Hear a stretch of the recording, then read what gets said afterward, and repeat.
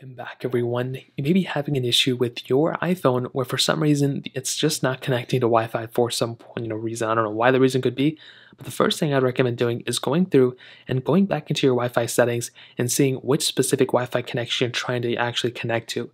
Now, there can be a ton of different situations where the Wi-Fi connection you're connecting to for some reason has a random issue within it. So if you're trying to connect to a Wi-Fi connection that you've never connected to before, you may want to double check that you're connecting to the right Wi-Fi connection.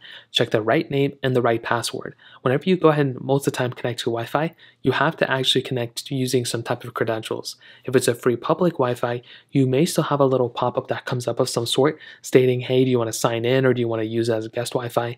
You always want to click guest Wi-Fi if you have the option to, and you probably will get slower speeds, but that is one thing I would recommend making sure is understanding that you have the right credentials. If not, try logging in as a guest. If you're logging in at like some of your friend's house or something like that, all you want to do is go ahead and make sure that your Wi-Fi connection right there is fully compatible, and as long as you have an iPhone that supports that type of Wi-Fi band, you should be good to go. You can always go ahead and swipe down on your control center right here too.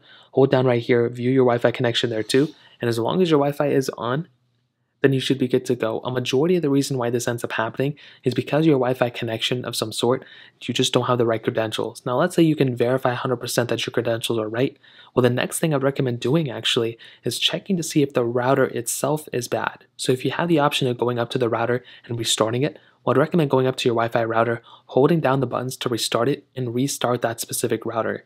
I think a majority of the time this may also end up fixing it for you as well, and that's another thing I'd recommend looking at. If that still doesn't fix it, you may want to restart your iPhone. So go ahead and hold down the buttons to restart your phone, usually as the power up button and the volume up button as well.